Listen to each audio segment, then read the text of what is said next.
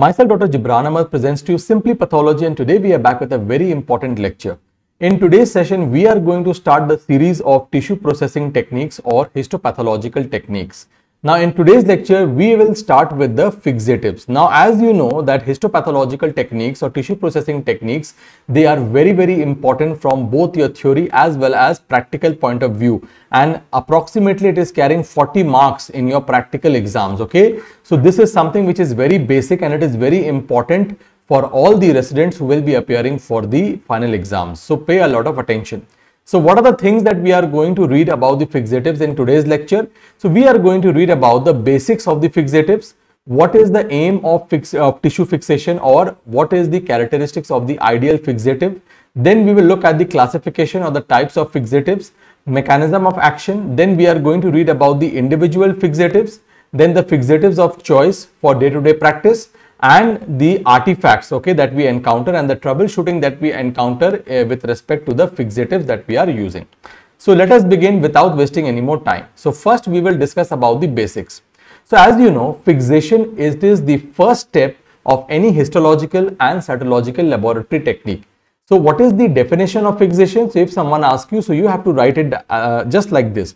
It is the process by which the cells in the tissue are fixed in a chemical and physical state, and all the biochemical and proteolytic activities within the cells are prevented so that the cells or tissues can resist any morphological change or distortion or decomposition after subsequent treatment with various reagents. Now, fixation helps to maintain the tissue nearest to its original living state. Large number of fixatives are available in the market, and each fixative has its own advantage and disadvantage.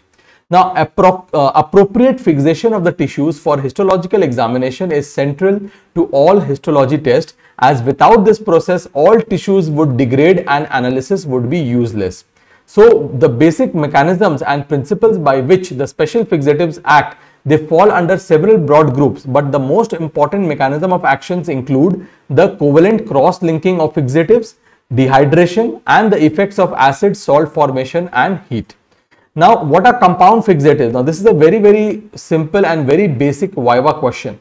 So, compound fixatives are those fixatives which has two or more components which are having individual mechanism of action. So, compound fixatives are those which may function using several of these mechanisms, in which in addition to one, there are different fixatives are used and they are combined together. So each individual fixative is having its own mechanism of action. So multiple mechanism of action are at play simultaneously. Now remember that when choosing a fixative, there is a balance between the advantages and disadvantages which each fixative possesses. Now, what are these advantage and disadvantage? So it includes the molecular changes or losses from fixed tissues, swelling or shrinkage of the tissues, variations in the quality of the histochemical and immunohistochemical staining, the effect on the biochemical analysis, and the ability to maintain the structure of the cellular organelles. Now, you have to remember one thing, that many tissues, they are soluble in aqueous, acid or other liquid environment, and to reliably view the microanatomy and the microenvironment of these tissues, the soluble component must not be lost during fixation and tissue processing. Now, if soluble components are lost from the cytoplasm of these cells, the color of the cytoplasm on H&E staining will be reduced or modified, and the aspects of appearance of the microanatomy of the tissue will be lost or damaged. For example, how the mitochondria looks, they will be distorted. Okay, so in order to visualize the microanatomy of the stained tissue sections, the original microscopic relationship between the cells. So, for example, there are different cells. Okay. So the relationship between the different cells has to be maintained. The relationship, okay, inside the cell between the nucleus, okay, and between the cytoplasm, that has to be maintained, and the relationship between the cells, okay, and its extracellular environment, that has to be maintained as well. So in order to visualize the microanatomy of the stained tissue section, the original microscopic relationship between the cells or between the cellular component, that is between the nucleus and cytoplasm, or between the cell and the extracellular material, must be maintained with little disruption to the organization of the tissue. The local chemical composition of the tissue must also be maintained. Okay, so minimizing the loss of cellular components, which includes the large proteins, mRNA, DNA, lipids, prevents the destruction of macromolecular structures like cytoplasmic membrane, smooth endoplasmic reticulum, rough endoplasmic reticulum, nuclear membrane, lysosomes, mitochondria. So it is very important. For example, maintenance of these all organelles will be very important if you want to do an electron microscopic study. Okay, so minimizing the loss of these cellular components like the proteins, DNA, lipids and mRNA is preventing the destruction of such macromolecular structures and therefore maintaining the cytoplasmic organelles. Similarly, immunohistochemical evaluation of structure and function may be reduced or lost depending on the type of fixative that you have used. So almost any method of fixation will cause shrinkage or swelling of the tissue, will lead to hardening of the tissue and will lead to color variations in various kinds of histochemical stains that are being done post tissue processing. So various methods of fixation always produce some artifacts in the appearance of tissue on staining. However, for diagnostic pathology, it is important that such artifacts are consistent, predictable and understood. Okay, so we mean to say that no fixative that we use in the lab, none of the fixative, they are not ideal, but we should know what are the typical artifacts or typical disadvantages of a particular fixative should be known, and that should be predictable. Okay, and that should be understood beforehand only. So what is an ideal fixative? Again, a very important long answer question, or it is asked as a viva also. So what is an ideal fixative, or in other terms I can ask you, what are the aims of fixation? Okay, ideal fixative or aims of fixation. So very importantly, you have to understand that till date a universal or ideal fixative has not been identified. Okay, so we are basically living in a compromise. Okay, so what are the properties of an ideal fixative? Number one, it should be able to prevent autolysis of cells or tissues. The fixative must have the ability to prevent short-term and long-term destruction of the microarchitecture of the tissue by stopping all the activities of catabolic enzymes and hence autolysis, minimizing the diffusion of soluble molecules from their original location. So very importantly, it should prevent autolysis. It should prevent short and long-term destruction of the microarchitecture by stopping all enzymatic activity as well as by inhibiting the autolytic process. Okay, and also minimizing the diffusion of the soluble molecules from their original location. Another important characteristic of a good fixative is the fixation and inactivation of infectious agents, especially prevention of decomposition of the tissue by bacteria. So whatever infectious agents are there, we have to inactivate them so as to prevent decomposition. Okay, fixative should also permit the recovery of macromolecules. Just now we had read that there are certain macromolecules like proteins, mRNA, DNA, lipid. So fixative should permit the recovery of macromolecules from fixed and paraffin embedded tissue without extensive modifications of such macromolecules. Other important characteristic of an ideal fixative include useful for being useful for a wide variety of tissue types. So a fixative should be able to fix a wide variety of tissue types including fat, lymphoid and neural tissue. It should preserve small as well as large specimen and support histochemical, immunohistochemical and in situ hybridization and other specialized procedures. So whatever tissue we are fixing with whatever fixative, that should support staining by the different kinds of histochemical stains like H&E staining or any special staining, as well as immunohistochemical procedure or performing any other special procedures like in situ hybridization or FISH. The most important characteristic of a fixative is to support the high quality and consistent staining that we do for routine histopathology, that is the hematoxylin and the eosin staining, both initially and after storage of the paraffin blocks for at least a decade. Then the fixative should be non-toxic. They should maintain the volume and shape of the cell as far as possible at the time of tissue processing. The fixative should penetrate and fix the tissues rapidly, and they should have a shelf life of at least 1 year and be compatible with modern automated tissue processes. It should be readily disposable or recyclable, and it should support long-term tissue storage to give excellent microtomy of paraffin blocks and should also be cost effective. It should be able to make the tissue firm to hard so that it facilitates cutting. Okay, it facilitates the cutting and the grossing as well as further tissue processing. So these are all the features of an ideal fixative. So if you are asked what are the aims of fixation or what are the features of an ideal fixative, so these are the important points that you should keep in mind. Now we are going to read what are the tissue changes which occurs during the process of tissue fixation. So the number one thing is there can be volume changes. So fixatives may change the volume of the cell. For example, some fixatives like osmium tetroxide, it can cause cell swelling, whereas others like formaldehyde, they might cause shrinkage of the volume by 33%. Similarly, glutaraldehyde also causes significant tissue shrinkage. Then other tissue change is hardening of the tissue. Now the fixation changes the consistency of the tissue and some amount of tissue hardening occurs due to fixation.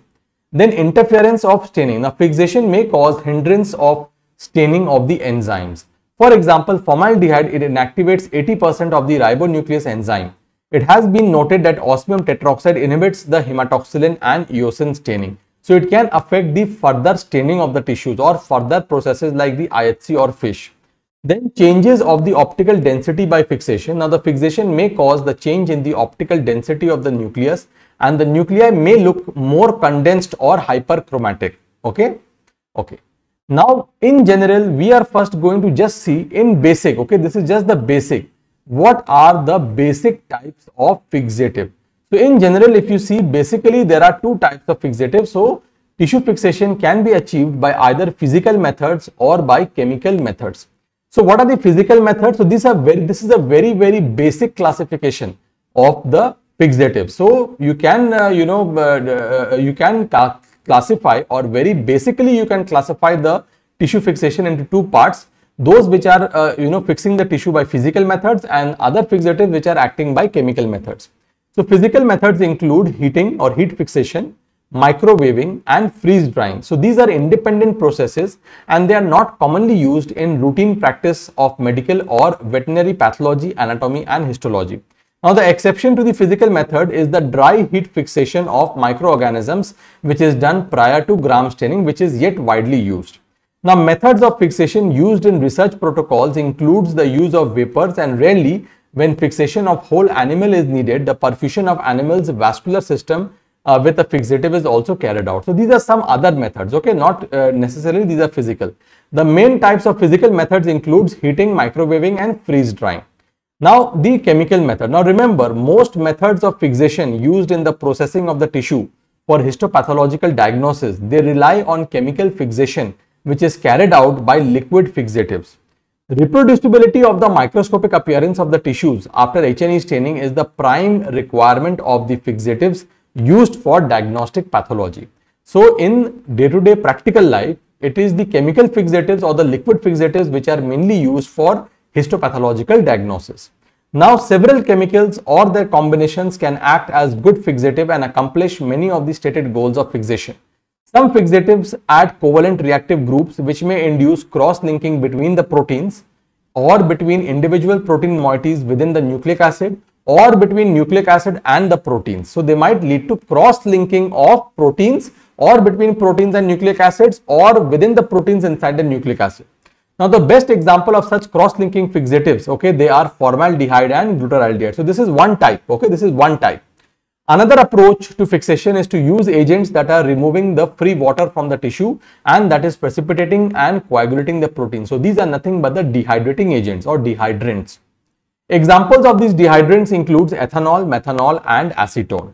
These agents denature the proteins by breaking the hydrophobic bonds responsible for maintaining the tertiary structure of the proteins, thus leading to denaturation of the proteins.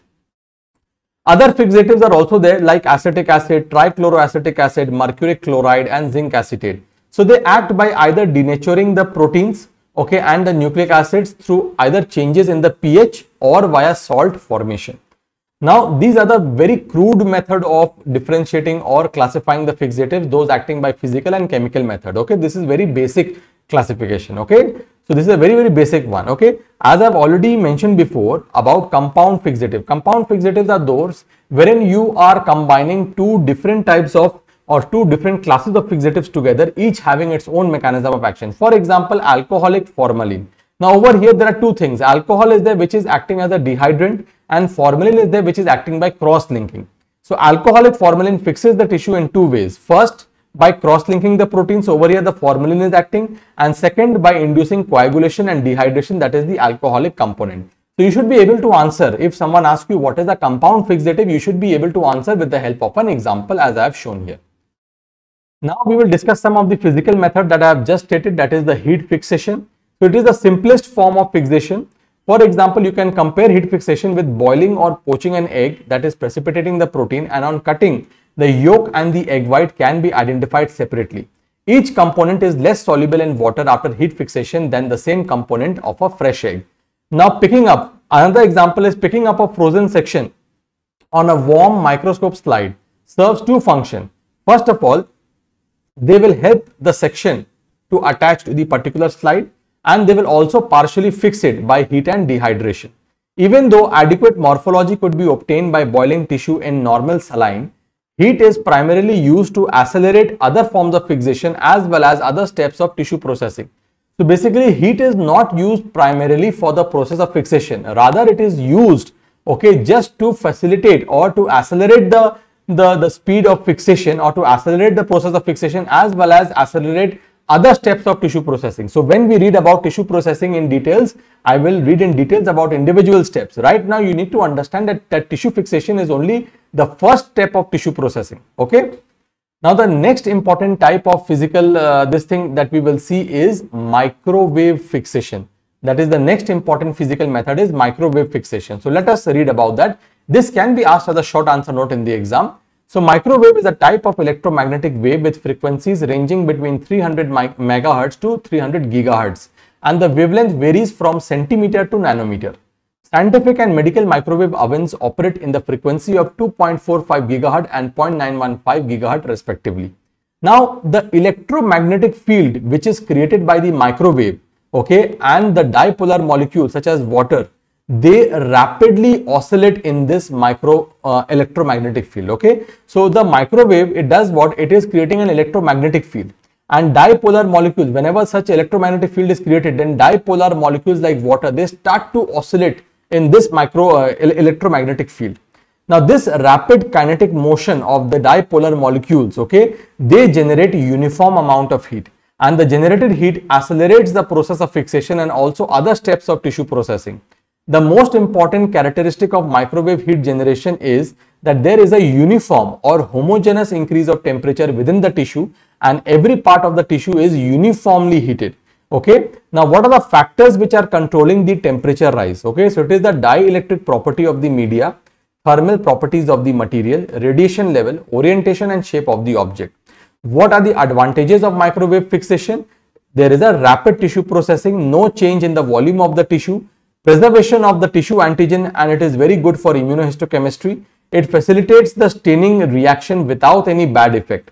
Microwave heating can reduce the times for fixation of some gross specimen and histological sections from more than 12 hours to less than 20 minutes.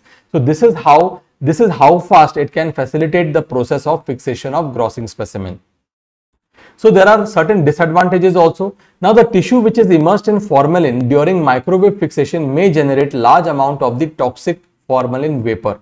Therefore, when you are using microwave fixation, an overhead hood is required for the removal of this toxic substance from the microwave. Commercial glyoxal based fixatives which do not form vapors when heated at 55 degrees centigrade have been introduced instead of formalin to be used with microwave technology, and it is an efficient method of microwave fixation. Another disadvantage is that there can be a chance of heat injury while using the microwave. So what are the applications of this? It can be used for routine surgical pathology laboratory. During electron microscopy after osmium tetroxide fixation, you might use microwave, and when urgent processing of biopsy, for example kidney biopsy is required wherein you want to shorten the time of fixation, in that case you can go for the microwave fixation. Okay. Now we are going to read in details about the classification. So till now we have seen the basic classification, those acting by physical methods and those acting by the chemical method. Now we will see the detailed classification of the fixative. Now depending on the nature of fixation and how we are fixing, it can be immersion fixation, coating fixation, vapor fixation, perfusion fixation, freeze drying, microwave fixation. Then based on the chemical properties, like which type of chemical we are using, either it is an aldehyde like formaldehyde, butyraldehyde, or we are using oxidizing agent like osmium tetroxide, or protein denaturing agent like the alcohol dehydrants like the ethyl and methyl alcohol, cross-linking agents like carbodimide, miscellaneous like picric acid. Then depending on the component present, now sometimes it can be divided into either simple or compound. Simple is only one type of chemical with one mechanism of action is there, like formaldehyde or glutaraldehyde or osmium tetroxide or ethyl alcohol or picric acid. Okay, compound means when more than one chemical is present, that is called as a compound fixative, like Bowen's fluid or Carnoy's fixative is there. Okay, then depending on the action on the protein, it can be coagulative or non-coagulative. Coagulative means all the dehydrants like ethyl alcohol, even the picric acid. Non-coagulative means formaldehyde, glutaraldehyde, osmium tetroxide. Okay, so this is how you can classify the fixatives in details. Okay, so now depending on the types of fixation, the fixatives, as I have already explained, they are divided into 4 headings. So description of the nature of fixation, for example, immersion fixation. So it is the commonest way of fixation in the laboratory. So in this technique, the whole specimen is immersed in a liquid fixative, such as the tissue samples are immersed in 10% neutral buffered formalin, or cytology smear when it is immersed in 95% ethyl alcohol. So those who are doing FNAC, when you are giving the smears for the PLAB staining, you are basically immersing the entire slide in 95% ethyl alcohol. Okay. Similarly, this is when you are fixing any type of tissue in your college during the grossing procedure. So one day prior, you are basically immersing the entire tissue in 10% neutral buffered formalin. Then we are going to read about the coating fixation. As the term is the coating, this is commonly used in cytology samples. Now basically whenever you want to transport a particular slide, and for that transportation time, only for that time you want to fix, or you want to actually give a protective coating to the cytology smear, in that case you use the coating fixative. Now the spray fixative is used for easy transportation of these slides. So what are the advantages of spray fixatives? They help in fixation of the cells. They impart a very important protective covering over the smear during the transportation period. There is no need to carry liquid fixative in a bottle or a jar. For example, when you are carrying out a ward FNAC, so the patient cannot come to the lab, so you go to the ward. In that case, you have to carry a bottle in case you want to give the for PAP staining. So you have to carry a bottle containing ethyl alcohol, 95% ethyl alcohol. So it is better that if you have a spray fixative, then you can just spray over the particular slide and then bring back the slide to the lab, and then you dip it in the liquid fixative like ethyl alcohol. Now the spraying over the smear should be smooth and steady, and the optimum distance is 10 to 12 inches should be maintained between the nozzle of the spray and the smear. The spray fixative usually consists of alcohol and wax, therefore this wax should be removed before the staining procedure is carried out. Now then we are having vapor fixation. So in this type of fixation, the vapor of the chemical is used to fix either a smear or tissue section. The commonly used chemicals for vapor fixation includes formaldehyde, osmium tetroxide, glutaraldehyde and ethyl alcohol. The vapor converts the soluble material to insoluble material, and these materials are retained when the smear comes in contact with the liquid solution. Then we have another kind, that is perfusion fixation. So this is mainly used for research purpose. In this technique, the fixative solution is infused in the arterial system of the animal and the whole animal is fixed. The organs such as the brain or spinal cord can also be fixed by perfusion fixation. Then we are having freeze drying. Now if you remember, freeze drying is a type of physical method of fixation. So in this technique, the tissue is cut into thin sections and then rapidly frozen into a very low temperature. Subsequently, the ice within the tissue is removed and with the help of vacuum chamber in the high temperature. Okay. So what are the steps? So at first, the thin cut tissue section is rapidly frozen to minus 160 degrees centigrade by immersing it into a liquid coolant. This is known as quenching, and the commonly used fluid in the quenching bath, they are liquid nitrogen, propane and isopentane. Alternatively, the tissue section can be frozen by keeping it in close contact with chilled metal. In the next step, the ice within the tissue is removed by placing the tissue in the vacuum chamber at a higher temperature. For example, minus 30 to minus 50 degrees centigrade. The water of the solid tissue is removed by sublimation and the water vapor formed is absorbed by a suitable drying agent. In the final step, the tissue is gradually warmed to 4 degrees centigrade and is finally impregnated within the embedding medium. Freeze drying technique is useful mainly to study the soluble material and very small molecules. So what are the advantages of freeze drying? It is excellent for enzyme study. There is no change of protein, no shrinkage of tissue, and there is preservation of glycogen. So again, freeze drying, okay, this method can be asked in the Viva or it can be asked as a short note in the exam. Now we are going to discuss a very important part, that is the mechanism of tissue fixation, because this is 100% asked as a long answer question. It is 100% asked in your Viva as well. Okay. So what are the essential precautions that you should take for fixation in general? So certain essential precautions are necessary for proper fixation. What are those? The tissue should be free from excessive blood before putting it in the fixative. It should be thinly cut in 3 to 5 millimeter thickness before you are giving it for your tissue processing. Now, the amount of fixative fluid should be 20 times more than the volume of the tissue. Now, this is the ideal amount that should be there. Okay, 20 times more than the volume of the tissue. Okay, but for example, in Bancroft, okay, in Bancroft they have given that the amount should be at least 10 times. 10 times is basically the minimum amount, or it is the at least this is the amount. At least 10 times the volume of the tissue should be the amount, and ideally should be 20 times. The tissue with the fixative should be in tightly screw capped bottle. Now we are going to first start with the mechanisms of coagulant fixatives. Okay, the first group. So coagulant fixatives, remember that both organic and non-organic solutions may coagulate the proteins, making them insoluble. The cellular architecture in vivo is maintained primarily by the lipoproteins and the fibrous proteins such as collagen. Coagulating these proteins will maintain the tissue histomorphology at the light microscope level.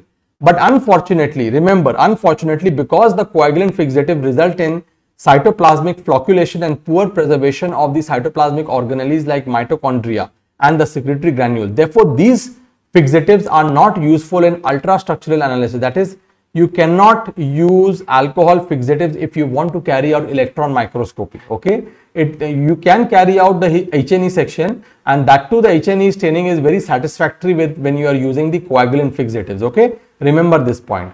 Mainly remember the coagulant fixative, that is a dehydrant coagulant fixative, they are mainly used, okay, in cytology. Okay, it basically used during the FNAC, okay, for the PAP staining. So the first group of coagulant fixatives include dehydrant coagulant fixatives. Okay, so there is dehydration and coagulation of the protein. So methanol and ethanol are commonly used coagulative fixatives. So these two alcohols, how do they act? What is the mechanism of action? They remove the water from the tissue and cause destabilization of the hydrophobic and hydrogen bonds, and thereby disrupts the tertiary structure of the protein. So these will remove water from the tissue and they will cause destabilization of the hydrophobic and hydrogen bonds, and thus they will disrupt the tertiary structure of the protein. However, remember the secondary structure of the protein is maintained. Ethanol is a relatively stronger dehydrating agent compared to methanol, and ethanol and methanol, they start work from 60 to 80% concentration respectively. Now because ethanol is stronger, it starts working at 60% concentration only, and because methanol is weaker, so it starts to work at 80% concentration only. Now the protein denaturing effect of ethanol is more than phenol, more than water and polyhydric alcohol, is more than monocarboxylic acid, is more than dicarboxylic acid. Now there are two important disadvantages of the alcohol as a fixative, that is the coagulant fixative. It leads to shrinkage of the cells, and it also leads to removal of soluble substances from the tissue. So basically ultrastructural evaluation cannot be carried out using coagulant fixatives. Now there are other types of coagulant fixatives as well. These include your different types of acids, like acid coagulants like picric and trichloroacetic acid.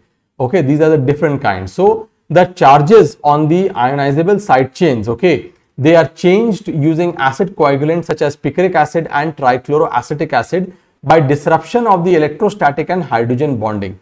These acids may also insert a lipophilic anion into the hydrophilic region and therefore disrupt the tertiary structure of the protein. So this is how they are acting. Now acetic acid, if you see, they coagulate nucleic acid, but they do not fix or precipitate protein. Therefore, it is therefore added to other fixatives to prevent the loss of nucleic acid. Okay, so it cannot act independently. It is acting along with other kinds of fixative. Why they are used? Because they are coagulating nucleic acids, so they can prevent the loss of nucleic acid proteins. Then we are having trichloroacetic acid. It can penetrate the hydrophobic domains of the protein, and it can also produce anions which reacts with the charged amine group. So this interaction, okay, of trichloroacetic acid with the tissues leads to precipitation of proteins and also extraction of nucleic acid. Then we are having picric acid. It dissolves slightly in water to form an acid solution. It reacts, in reactions it forms salts with the basic group of proteins, causing the proteins to coagulate. Now remember, if the solution is neutralized, then the precipitated protein may redissolve. Picric acid fixation produces brighter staining, but the low pH solution may cause hydrolysis and loss of nucleic acids. So these are the other types of coagulant fixative. Now we come to a very important group of fixative, okay, because it includes formaldehyde, which is one of the most common type of fixative which is used for routine, in the routine working of the lab. So the examples of cross-linking fixatives include formaldehyde, glutaraldehyde and other aldehydes like chloralhydrate and glyoxal, as well as certain metallic salts like mercuric and zinc chloride and other metallic compounds like osmium tetroxide. Aldehyde groups are chemically and biologically reactive and are responsible for many histochemical reactions as well. Example is argent-Taffin reaction. So the first group, the first important tissue fixative, okay, that we are going to read is formaldehyde, and over here we are just going to discuss the mechanism of action, okay, of each important type of cross-linking fixative. So formaldehyde, the number one cross-linking fixative that we will see. So what happens that formaldehyde in aqueous solution combines with water to form methylene hydrate, which is the methylene glycol. So this is the formaldehyde combining with water to give rise to a methylene glycol or methylene hydrate. Now in long-standing position, this methylene glycol that is formed, it might further react with water molecules and it might form a polymer which is known as polyoxymethylene glycol. So this basically might react further with water and they might undergo cross-linking to form a polymer. But remember, in a neutral buffered system, now remember formaldehyde is always maintained in a neutral buffered environment, and we will discuss what is this neutral buffer environment later on when we will read the individual fixative. So this again depolymerized to methylene glycol in the neutral buffered formalin. So whenever formaldehyde is there in the neutral buffered neutral buffer environment, in that case this polymer that is formed, it again converts back to methylene glycol, this, okay. Now this formaldehyde reacts with various side chains of the proteins and forms hydroxymethyl group. So for example, this basically that you see over here, this formaldehyde that you are seeing over here, this formaldehyde, it reacts with mainly the proteins, okay. It reacts with the proteins to form a hydroxymethyl side group, okay. So formaldehyde reacts with the various side chains of the protein. So for example, over here the formaldehyde is there, it is reacted with this side chain over here and it is forming hydroxymethyl group. So this is the first reaction, or the primary reaction that you say that you are getting, okay. This is the primary or the first reaction. Now these compounds containing this hydroxymethyl side groups, they are highly reactive and they will subsequently cross-link by forming methylene bridges. So as you can appreciate that this hydroxymethyl group that is formed, this will react with another side chain and they might ultimately form a cross-linking methylene bridge, okay. So firstly they react with the side chains of proteins to form hydroxymethyl group, which is the first or the primary reaction, and later on they might react with further other protein molecules or the side chains to give rise to methylene bridges. And whenever this methylene bridge is formed, that is why we are calling it as cross-linking, okay. Cross-linking, this is the second reaction or this is the secondary reaction that is taking place, okay. So this preliminary reaction of hydroxymethyl side chain, okay, this is the primary reaction, and the subsequent intermolecular and intramolecular cross-linking of the molecules with the help of methylene bridge, it is the secondary reaction and it is a slow growing process. This ultimately produces an insoluble product. So if anyone asks you, okay, what is the main mechanism, whether cross-linking is the main mechanism or whether hydroxymethyl side group formation is the main mechanism by which they are acting as a fixative, so the answer will be the primary reaction or the hydroxymethyl side group formation is actually the first and it is the primary mechanism of fixation by the formaldehyde. Remember, methylene bridges, when they are formed or when this cross-linking is taking place, this is a very slow growing process.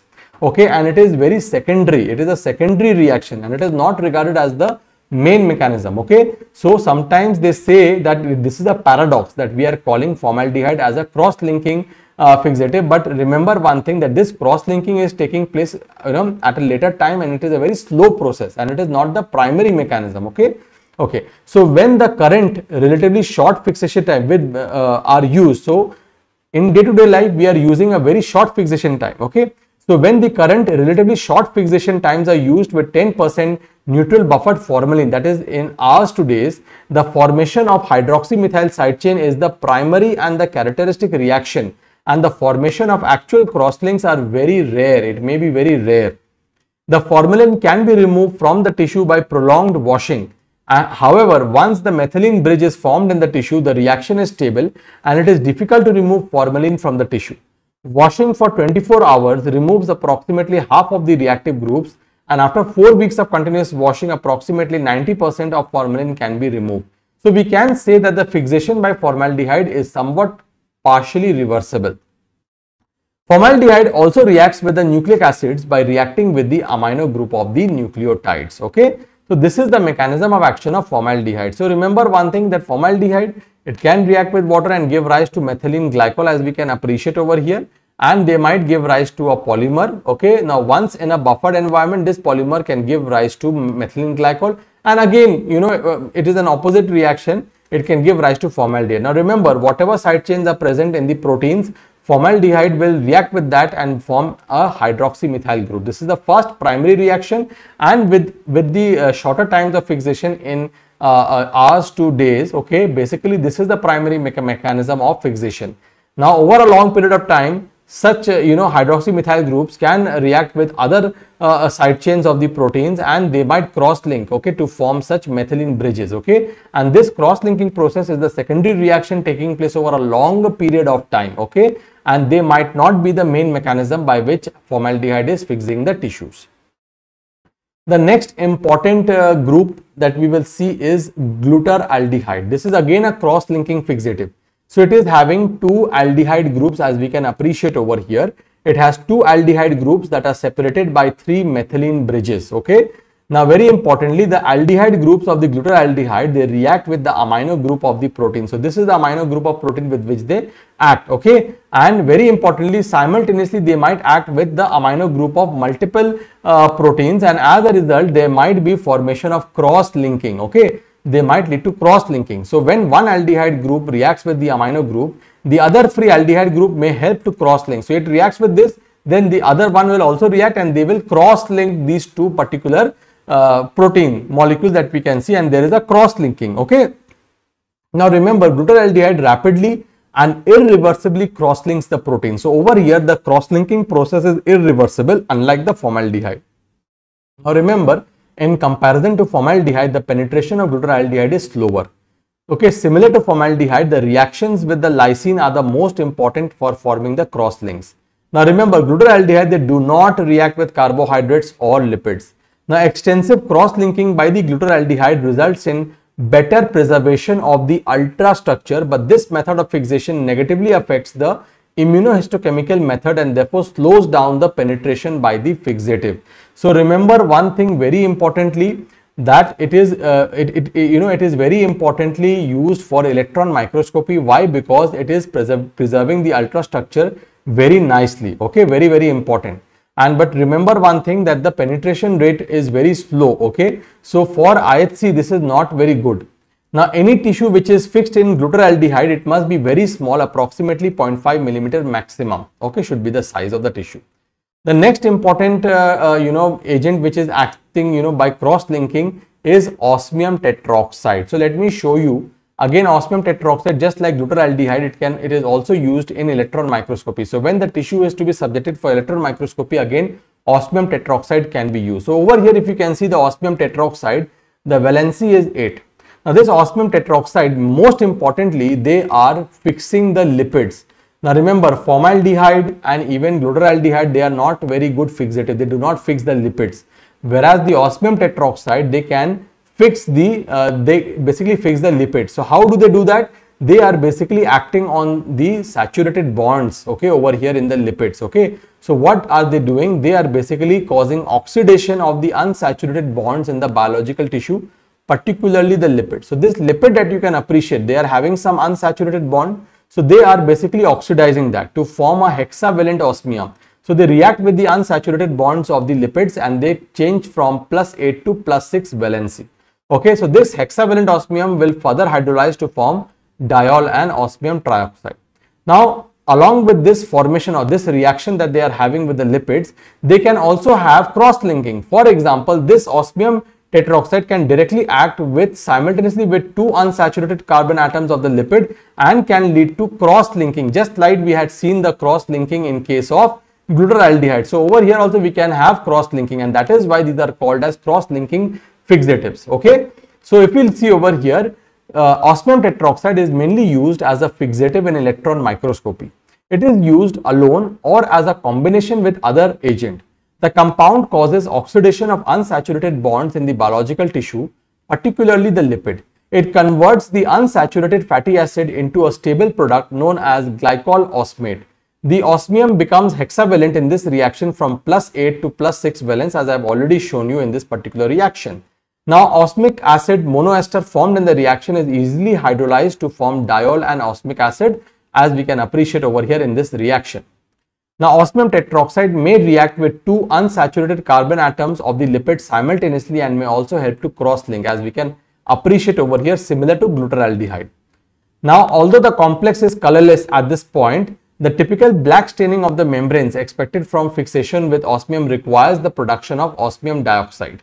Osmium dioxide is black, electron dense and insoluble in aqueous solution. It precipitates as the above unstable compound breaks down and becomes deposited on the cellular membrane. So this is one of the disadvantages of using osmium tetroxide. Okay, so it is again mainly used as a fixative in electron microscopy. Now we are going to read about what are the factors which are affecting fixation. Again, a very important short note, again a very important Viva question. Okay. So factors affecting fixation. Now what are these are the following factors which might affect fixation. Number one, the pH or the hydrogen ion concentration. Most of the fixatives, they work better in a neutral pH. In fact, good fixation occurs when the pH remains between 6 to 8 and no morphological distortion is seen in this range of pH. There may be changes in the ultrastructure when the pH is either too high or too low. In a very low pH, the NH2 group of amino acid is converted to NH3 and the reaction between aldehyde groups of the fixative is reduced. This may affect the structure of the protein. Similarly, the hydroxyl groups of alcohol may become less reactive in a strongly acidic environment. Usually, buffer solution is added to maintain the pH of the fixative. For example, in formalin, we are adding some buffer. Even in glutaraldehyde, there some buffer is being added. So that is basically adding to maintain the pH and to increase the reaction between the fixative and the tissue protein. The commonly used buffers in fixatives include phosphates, bicarbonate, tris and acetate. The buffers should be chosen in such a way that they should not react with the fixative. The second important factor affecting fixation is the temperature. Room temperature is alright for tissue fixation and there is no difference of the cell morphology from 0 to 45 degrees centigrade. However, the fixation time may be reduced in higher temperatures between 60 to 65 degrees centigrade because at higher temperature, the vibration and movement of the molecules are increased. This increases the rate of penetration of the fixative within the tissue and also accelerates the process of fixation. In case of very high temperature, the antigen within the tissue may be destroyed and therefore they might not be suitable for carrying out further higher tests like the immunohistochemistry. The enzymes are better preserved in lower temperature and for enzyme histochemistry 0 to 4 degrees centigrade temperature is suitable. So depending on the requirement, you should choose the temperature. Then the duration of fixation. Now the depth of penetration of the fixative, this is the depth D. It is directly proportional to the square root of the time of fixation. So this is thus the time of fixation and this is the square root. So the depth of penetration of the fixative is directly proportional to the square root of the time of fixation and the diffusibility of the different fixatives may also vary. So this is the diffusibility coefficient, and which is different for different types of fixative. So as I told you, D stands for depth of penetration, T is the time duration, and K is the coefficient of diffusion of fixative, which is specific in each fixative. For example, the coefficient of diffusibility is 0.79 for 10% formaldehyde. It is 1 for 100% ethanol. It is 1.33 for 3% potassium dichromate. Now the penetration rate of formalin solution is approximately 1 millimeter per hour. Now gross specimens should not rest on the bottom of the container of the fixative. They should be separated from the bottom by wadded fixative soaked paper or cloth, allowing penetration of the fixative in all directions. Now remember, the proteins inactivate fixatives, especially the proteins present in the blood or in the body fluid. The presence of blood may hamper the penetration of the fixative.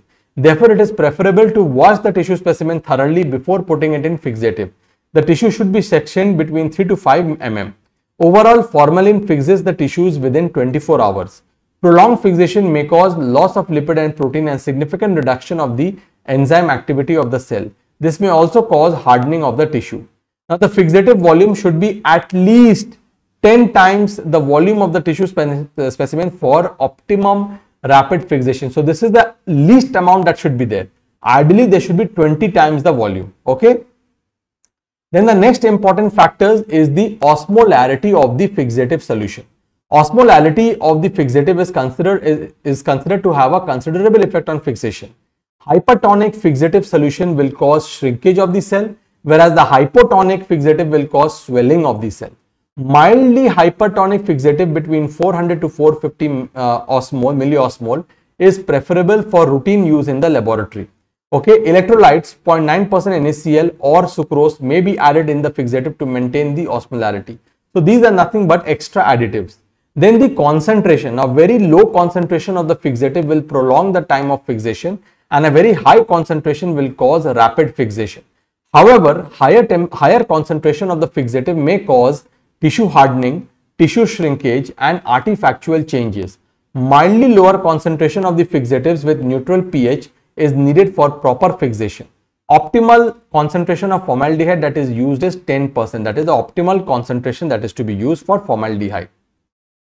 Additionally, at higher concentrations of formalin is present in its polymeric form, which can be deposited as a white precipitate as opposed to its monomeric form. So at a very high concentration of formalin, the formalin might be present in the polymeric form, which can be deposited as the white precipitate. Again, ethanol concentration below 70% do not remove free water from the tissues efficiently. Therefore, the concentration of the fixative is very important. Again, the last important point is agitation. Agitation increases the rate of penetration and therefore rapidity of fixation. Optimum agitation is needed, as slow agitation may have no effect of fixation, whereas rapid agitation may have a detrimental effect on delicate tissue. Now we are going to read about the commonly used fixatives in the lab.